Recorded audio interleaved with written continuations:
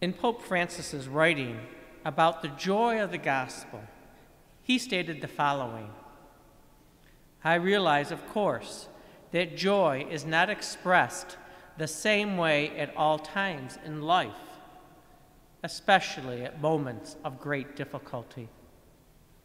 Joy adapts and changes, but it always endures, even as a flicker of light, born out of our personal certainty that, when everything is said and done, we are infinitely loved.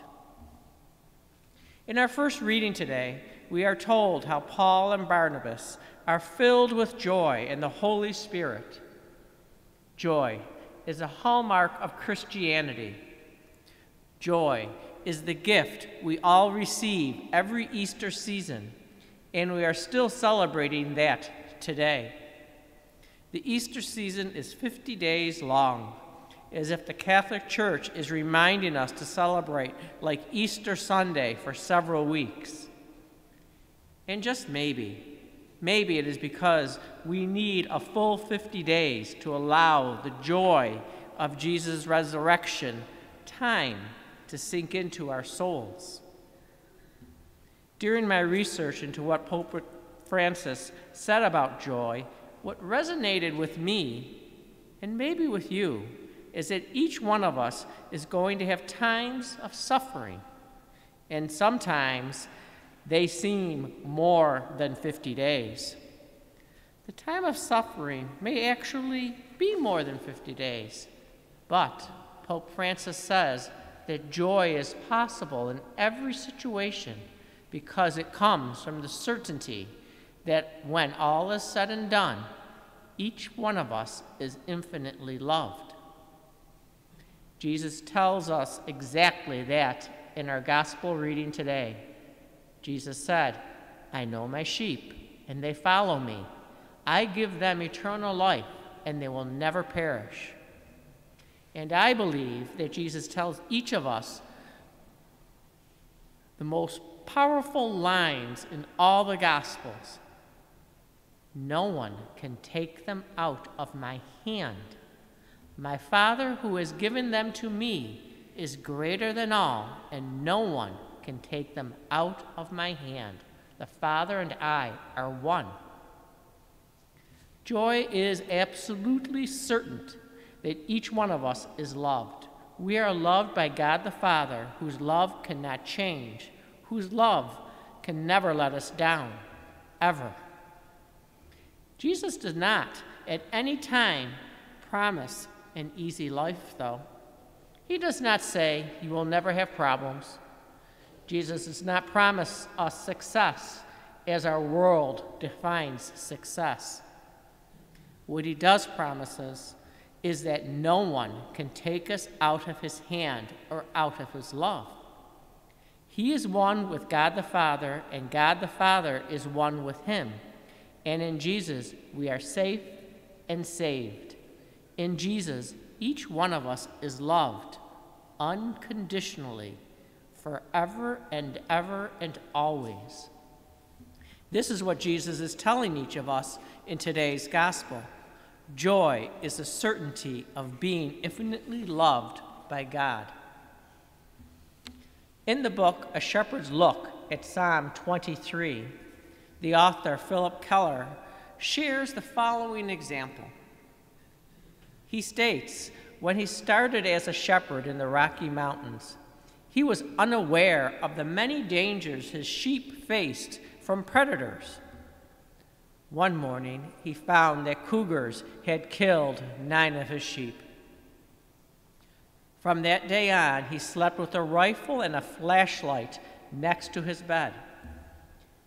As he goes on to describe it, at the least sound of the flock being disturbed, I would leap from my bed and, calling my faithful collie, dash out into the night, ready to protect my sheep. Over the course of time, I realized that nothing so quieted and reassured the sheep as to see me in the field. The sheep responded to the presence of their master, owner, and protector and his figure put them at ease as nothing else could. Jesus tells each of us we are his sheep and that nothing can snatch us out of his hand. Jesus is always ready to protect us and lead us to a true life. That certainty of being infinitely loved by God the Father and Jesus is the source of our joy. Jesus goes on to explain that no one can snatch us out of his hand. However, each of us is free to jump from his hand as we have the choice of free will. I know for myself that little by little we can drift away from Jesus. The cares and concerns of everyday life can get in our way and can get to each one of us. Each of us gets tired and preoccupied, failing to remember that everything we have and have received is a gift from God. Socrates famously said that an unexamined life is not worth living. Our church founders have taken this universal wisdom and frequently proposed a daily examination of conscience to help us remain in the hands of Jesus. As a matter of fact, St. Ignatius of Loyola told the early Jesuits that even if they omitted all the other daily prayers, they must not drop the daily examination of conscience. So given that fact, I would like to challenge each of you each day this week to engage in a 10-minute examination prayer. This is a very easy way to start the beginning of your day. First, remind yourself that you are in the presence of God and that you are his. Secondly, you need to give thanks to God. Pick a few things from the day before which you are especially grateful for. For example, your family, your friends, the nice weather, the game last night, and so on. Thirdly, prayerfully review your thoughts and actions from the previous day. Where was God trying to lead you, and how did you respond to that call? Fourth, ask for forgiveness for where you have fallen short or turned the other way. Lastly, ask for God and Jesus' help to grow in their friendship. Think about that for a few moments. Isn't that how Jesus taught his disciples, you and me, to pray when he taught us the Our Father? So as we begin to prepare to receive Holy Communion, we will receive and take in Jesus into our own body. We receive his presence, his promises, his joy that no one could ever take away from us. We know that even as we receive him in the Eucharist, someday we are going to see him face to face forever in heaven. Can you only imagine that day and the immense joy you will have? I love that song, Can You Only Imagine? I can't sing, so I'm not going to sing it for you.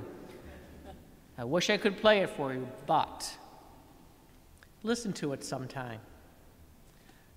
I would like to wish a blessed Mother's Day to all mothers, as well as those women who we look to as our surrogate mothers, who help to shape and make us who we are today.